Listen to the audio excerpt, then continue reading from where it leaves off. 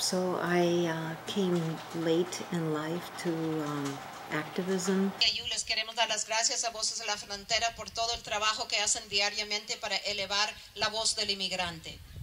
It wasn't really till in my early 20s then that I was able to really be exposed to organizing, which is basically people coming together and collectively coming up with ways to challenge social injustice and come up with common solutions. To me, the main message has always been that I've imparted with people is that